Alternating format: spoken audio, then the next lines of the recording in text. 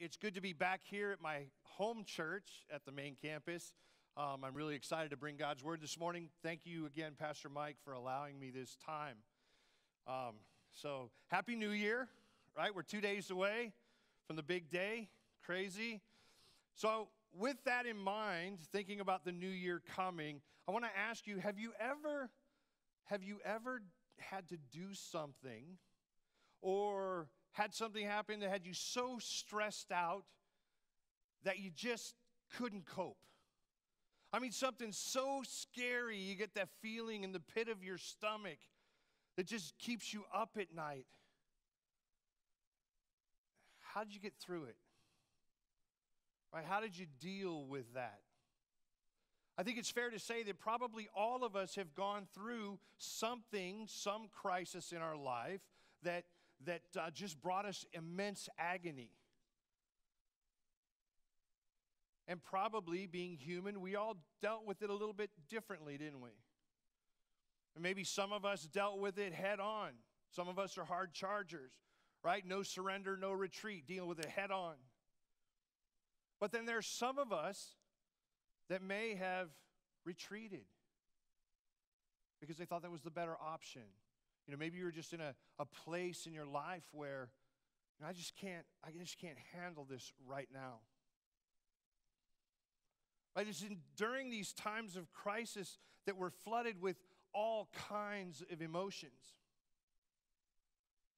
And the Bible is full of people who at different times have gone through agonizing situations or faced pain. Right? Imagine the agony that Abraham felt when he was told to sacrifice his son Isaac.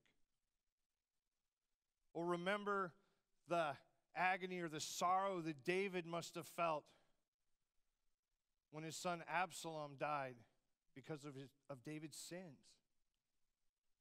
Right? And I can't even begin to fathom the agony that Job must have went through. And all of these people experienced a type of agony or pain and suffering, but some would say that nothing in the Bible compares to the agony and the anguish that Jesus felt the night he was betrayed in the Garden of Gethsemane. And that's what we're going to talk about this morning. So if you will, open your Bibles to the book of Mark, to chapter 14. We're going to read verse 32. We're going to start there. If you don't have a Bible, well, the ushers are great. We have Bibles available. Just raise your hand and one of the ushers will bring you one. And if you're brand new here and you don't own a Bible, it's your gift. Mark chapter 14, verse 32.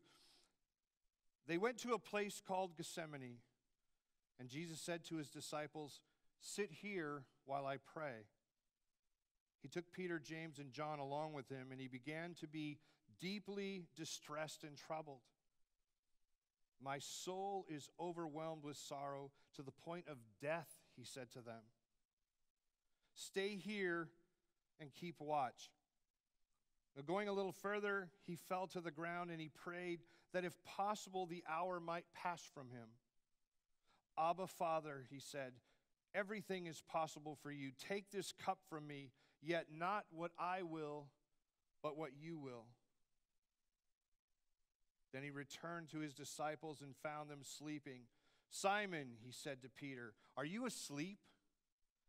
Couldn't you keep watch for 1 hour? Watch and pray so that you will not fall into temptation. The spirit is willing, but the flesh is weak." Once more he went away and prayed the same thing. When he came back, he found them sleeping. Again he found them sleeping because their eyes were heavy. They did not know what to say to him. And returning the third time, he said to them, "Are you still sleeping and resting? Enough. The hour has come. Look, the Son of Man is delivered into the hands of sinners. Rise, let's go. Here comes my betrayer." So if you've spent any time following Jesus' ministry, right, we've seen him tired, We've seen him hungry. We've seen him thirsty, sad, right? And we've even seen him lash out in anger in the temple square. But that night in Gethsemane, we see something completely different. Right? We see a change. We see a side of Jesus that we've not seen before. To catch you up, Jesus and the 12 had finished the Last Supper, the Passover meal. Right? Judas had got up and left so that he could go get the Pharisees and betray Jesus. And Jesus and the remaining 11, they head out to the Mount of Olives. And when they get to the garden, Jesus instructs the disciples. He says, "Sit here while I pray." Now, this would have appeared normal, right? Because it's very common for Jesus to go off and pray by himself. But see, in that moment, something different happened. This time, he took Peter, John, and James with him. And he took those three. Those were his most trusted disciples. Right? It was the three of them that were chose to witness the raising to life of Jairus' daughter. It was Peter, James, and John that were there at the transformation of Jesus, the transfiguration. And these three disciples would have had a far better understanding of the gravity of this pain and agony that Jesus was going through. And they would have been able to offer comfort to their Lord and their friend. So he takes the three and he says to them, "Stay here and keep watch." But why do you think he asked them to keep watch? Stay here and keep watch. See, he didn't mean for them to watch for the guards. Right? He knew what was going to happen. He purposely went to the garden because that was a familiar place. It's a place he often went. It was a place that Judas would have known where to find him. You see, Jesus wasn't trying to avoid capture. Rather, he was preparing for it. So he wasn't saying to them, "Hey, watch for people that are coming for me," because he knew he had to be arrested. Right? The time had come. So he says, "Stay here and keep watch. Watch what I do." And then Jesus goes off a little further and he falls to the ground. And that's where he prays. And he says, "Abba, Father, everything is possible for you. Take this cup from me, yet not what I will, but what you will." Abba, Father, God as my Father, take this cup. Right? Take this hour, this situation, this fate. Take it away. See, we're used to seeing Jesus pray, but here he's exposing his inner soul, his complete and utter agony on what was about to happen. And we read this and we assume that Jesus may be having second thoughts about going to the cross and everything that he was about to go through. Right? We know that he went through the beatings and the ridicule. He was spat upon, beaten, almost unrecognizable. And while the human side of Jesus, there might be a little truth in that, there was something far more important to Jesus, more heavy on his mind. I mean, make no mistake, he knew what was coming. But as humans, we tend to look at the outside of things. We just look at what we see, the snapshot. But Jesus looked at the inside, the heart of the matter. See, he knew not only was he about to take on the guilt for the sins of the world, but he was going to actually become that sin. Right? This perfect lamb, this unblemished, innocent lamb was about to bear the weight of the world's sin upon himself. And when that happened, he knew that he would be banished from God's presence, because sin cannot exist in the presence of God. We just came out of a series, The Prophetic Visions of a Coming King, and probably several weeks ago, Pastor Mike or Pastor Ryan would have preached on Isaiah chapter 6. Remember when Isaiah went into the temple, into the presence of God, and remember what happened? He was so scared. He sees the presence of God and he cries out, "Woe is me." And the funny thing is that doesn't do it justice. Woe is me, I got a flat tire. Right? He's like, are you kidding me? Oh my God, I'm going to die. I'm going to be wiped out. I'm going to be erased. I'm a man of unclean lips, and I live with people with unclean lips. I'm not going to survive in the presence because I'm a sinner. I'm full of sin. And that's what was breaking the heart of Jesus, because he knew he was going to be separated from his Father. God couldn't bear seeing his Son as sin. See, and that's the message that Jesus wanted the disciples to hear. Take this cup. If there's any other way to save these people, to get rid of this sin so I don't have to be separated from you, God, my Father, for even 1 minute. But the disciples didn't get that message because they were sleeping through it. And Jesus came back and he said, "Simon, what are you doing?" Right? And if you read the Gospels, you know that when Jesus calls Peter Simon or Cephas, he's upset.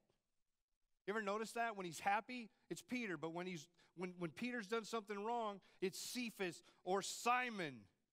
What is wrong? Can you not even stay awake for 1 hour? Keep watch and pray. So you have to be prayed up to avoid the temptation that is coming. He says, sure, your spirit's willing to follow me. Your intentions are good, but unfortunately, your flesh is weak. And you're about to be in the middle of something huge, and I need you to be on your game. So what Jesus was trying to tell them is, number one, on your notes, we need to pray to prepare for what is ahead. See, Jesus wanted them to learn something. Right? When he returned to them and found them sleeping, he said, watch and pray so that you're not going to fall into temptation. But there was a lesson there.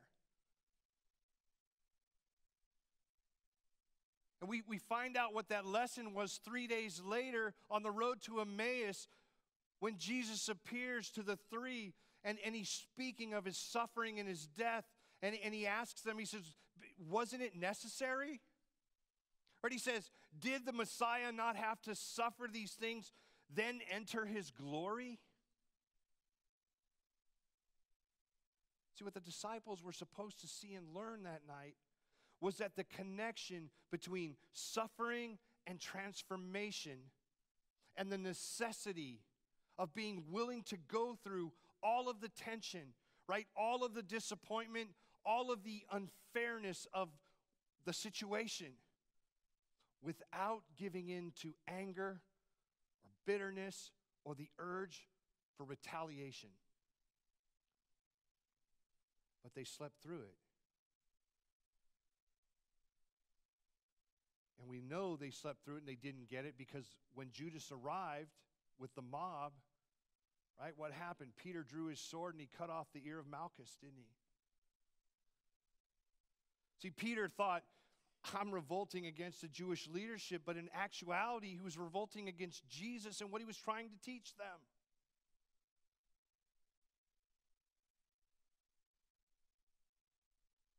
second, number two, see, we pray for others because it shows we truly care about them. See, in that time, Jesus wanted the care and support of his friends. I mean, Jesus was God incarnate, right? Did he really need the disciples to pray for him? Praying for someone is an act of love.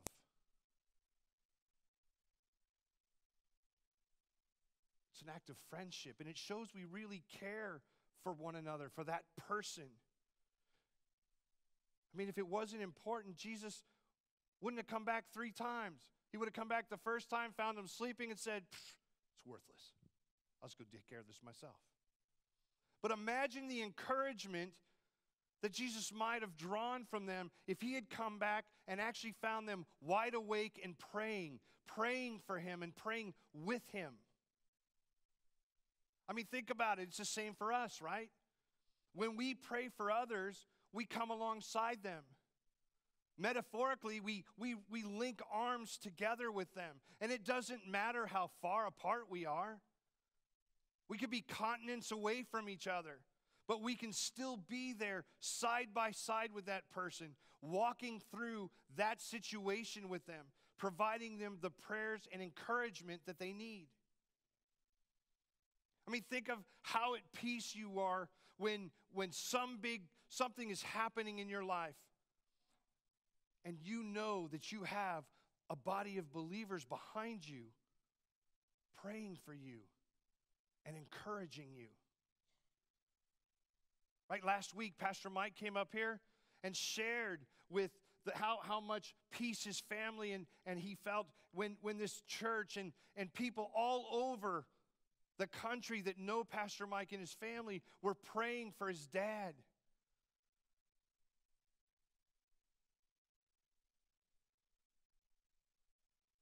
And there's something else that Jesus wanted them to get by praying that night. See, praying for others helps to strengthen yourself. What? See, when you pray for others, your prayers strengthen yourself. It puts you in the presence of God. I think it's nearly impossible to intercede on others' behalf without deriving some benefit for yourself.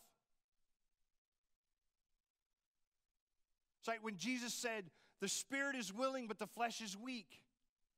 See, it was more than an observation. I think he was throwing a little grace in there. He was saying, the spirit's willing. Look, I know you want to do what's right. I know you have the best intentions at heart. But the flesh is weak. Right? Your will to sin is strong, stronger than you realize. And right now, I need you to focus on my Father. Cover yourselves with the armor of God. Because think about it, when you're praying, right, when you're in your quiet place and you're in front of the Lord and you're giving him your all and I'm praying intently and I'm focused on him, I don't sin. Right, my habits, no matter what they might be, disappear. They fade away. Because I'm focused on him. See, Jesus was in so much distress and agony because of what he was about to go through that it caused him to actually sweat blood. Right? That's a real thing called hematidrosis, where you get so nervous that the capillaries, they swell and they burst, and it mixes the blood in your sweat. You actually sweat blood. Right, in the Gospel of Luke, Dr. Luke says, and being in anguish, he prayed more earnestly. And his sweat became like drops of blood falling to the ground. Jesus prayed earnestly that God would take that cup from him. He was obviously in agony and in anguish. If there's any other way that humanity could be saved so that Jesus would not have to be abandoned by his Father. But regardless of how agonized he was over what was about to come, he never tried to bend his Father's will. Even though the thought of becoming sin and being absent from the presence of God so completely overwhelmed Jesus that he said to the point of death, he surrendered to his Father's will. So number 4, when we pray God's will, not our will, be done. When we're faced with something big, something we don't want to do, in the midst of our biggest fears, when we cry out to God, when we have to pray, when we pray to our Father in heaven, we have to remember those words. And we should include them, yet not what I will, but what you will. And I know when we're in those situations, it's hard for us to remember that it's ultimately his will, not our will.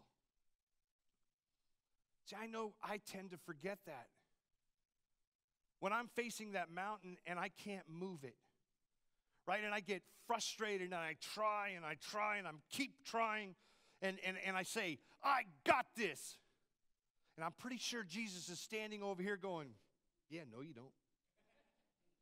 But he's going to let me keep trying, and he lets me run around like a crazy man until I finally crash and burn and I reach my breaking point and I feel completely defeated. And when I finally turn to him and I scream, help!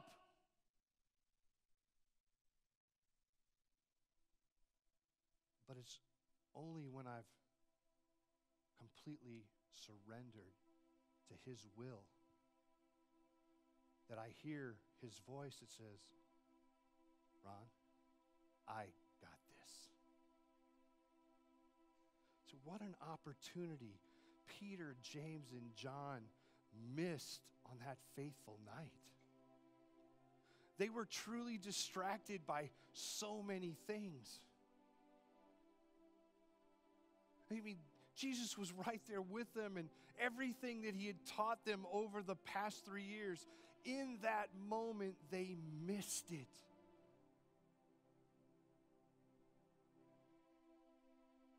You know, sometimes life's going to come at us hard. And we're going to suffer. And there's going to be things that we're going to go through that are hard. And things that we don't like. And things that we don't want to do. And when that happens, we have to pray and keep watch. Because those times are always a lesson. And praying keeps us focused on what's truly important.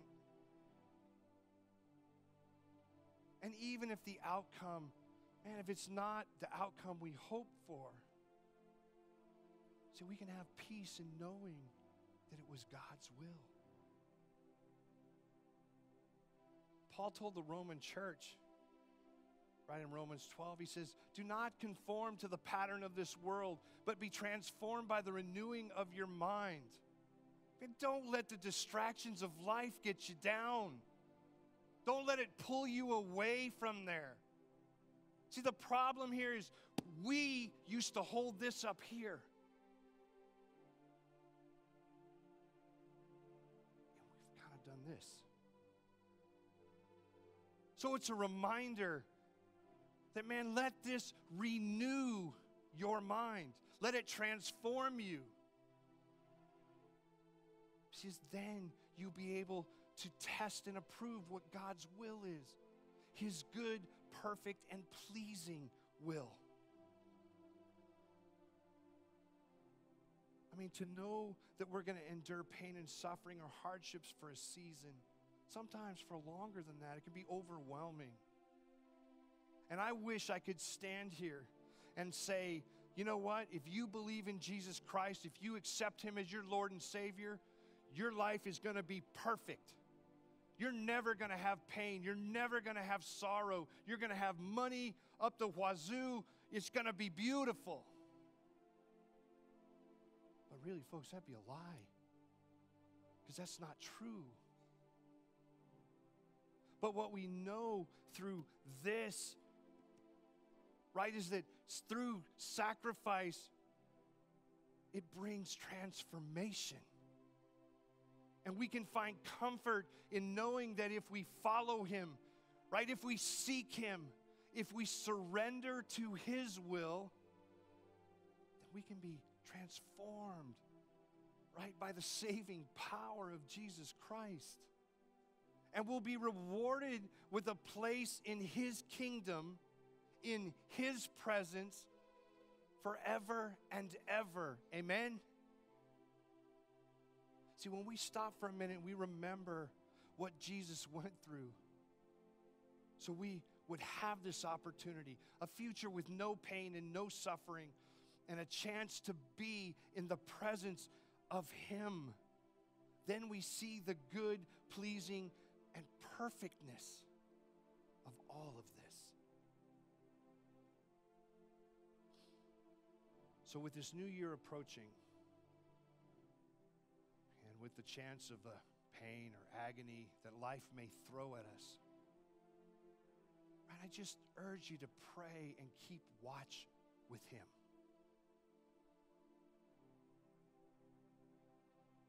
As the song we sang earlier said, oh, what an amazing love.